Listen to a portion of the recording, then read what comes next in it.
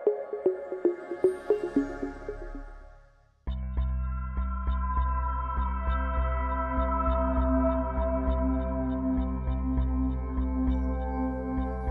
everybody, I'm Miss Katie, and today for our art project we are going to be getting creative with nature in our own backyard. But first, I'm going to read to you Leaf Man, and while this book has an autumn feel, I want you to imagine what it would be like if the setting were spring. Here we go. Leaf Man by Lois Ehlert. Leaf Man used to live near me in a pile of leaves. But yesterday the wind blew Leaf Man away. He left no travel plans. The last time I saw him, he was headed east, past the chickens, toward the marsh, over the ducks and geese. A leaf man's got to go where the wind blows.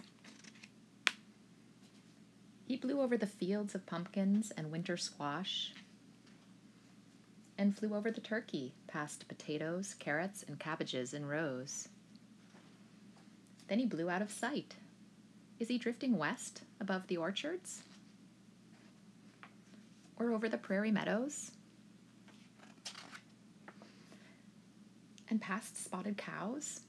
Well, a leaf man's got to go where the wind blows. Maybe Leaf Man's gliding on a lake breeze, or flying along the river, following butterflies going south. Well, a leaf man's got to go where the wind blows. He might even be traveling north, above leaves that look like him, or flying over mountains with a flock of birds. When Leaf Man looks down on earth, is he lonesome for a home? This I do know, where a leaf man will land only the wind knows, so listen for a rustle in the leaves. Maybe you'll find a leaf man waiting to go home with you. Did you notice that Leaf Man and all of the other creatures in this story were made from leaves and found objects in nature? Before we get started with our project, I want to tell you about an artist who uses nature as his canvas on a very large scale and in a way perhaps that no one else has thought of. Andy Goldsworthy is a British artist born in 1956. He is part of a movement called land art, art that is created out in nature, inspired by nature, and using only natural materials. His land art sculptures are intentionally temporary and left in their environment. Notice his use of color, lines, and shapes as he uses his natural materials. Photographs capture the beauty of Goldsworthy's art long after it is gone. When I make something in a field, street, or altering the landscape, he says, it may vanish, but it's part of the history of those places. Now let's get started with our project. All you need, a basket. Let's go outside.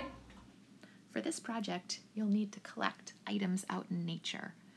Maybe leaves, sticks, rocks, flower petals. If not in your own backyard, then maybe on a short hike. Before you pick anything off a live plant, however, please do ask a parent. And now, the project.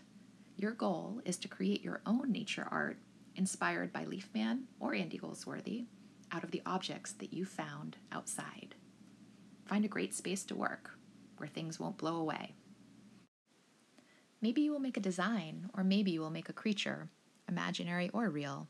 That's up to you.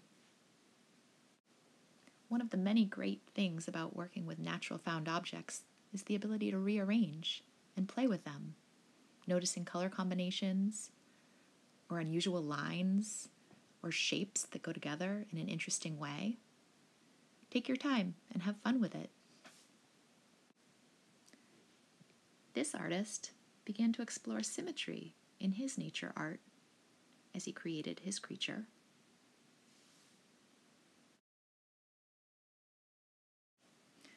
Our other artist went for a more organic shape, that of a bird. Add as much detail as you would like to make your creature special and your own. Maybe you have a story in your mind about the creature you have made. This artist called his creature a water warrior. Our other artist stuck with more realistic creatures, in this case, a fish. She thought a lot about the background and chose this blue bench so it would look like the fish was swimming in water. Whatever you decide to make, be sure to take a picture of it, because like Leaf Man and like the art of Andy Goldsworthy, this nature art is temporary. We'd love to see your photos. I hope you had a great time doing nature art with us today. We certainly did.